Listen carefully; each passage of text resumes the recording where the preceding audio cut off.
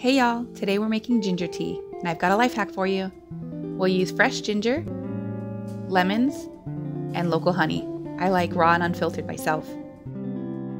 And here's one of my favorite life hacks, freezing the leftovers in an ice cube tray. That way you don't have to make a fresh batch every time you want some tea. Let's get started on how you make it.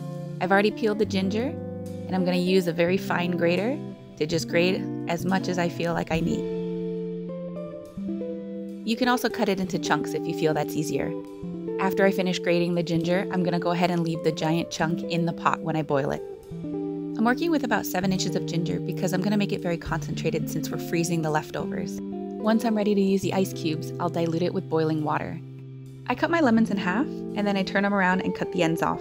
That way I can get all of the juice out of each side. What I love about this tea is the lemon and ginger together pack vitamin C, antioxidants, and fiber that can help with inflammation, nausea, and digestion. And honey is a natural cough suppressant. I've juiced both lemons and shredded all my ginger. Don't worry about the big chunks because we'll strain everything at the end. Now it's time to add our water. I usually just eyeball it, but we're adding 6 cups today. Put it on the stove and boil for 10 to 12 minutes. Now that everything has finished boiling, we're going to go ahead and pull out our giant chunks of ginger. Maybe one day I'll go out and actually buy a normal size strainer, but for today, I'm just going to use this. I just work with what I've got. If you like your ginger tea really strong, you can go ahead and skip this step, but it's already pretty strong as it is.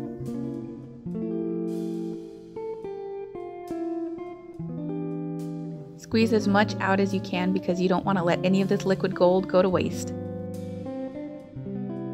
My ice cubes are 2 ounces each, so this yielded maybe 30 to 34 ounces.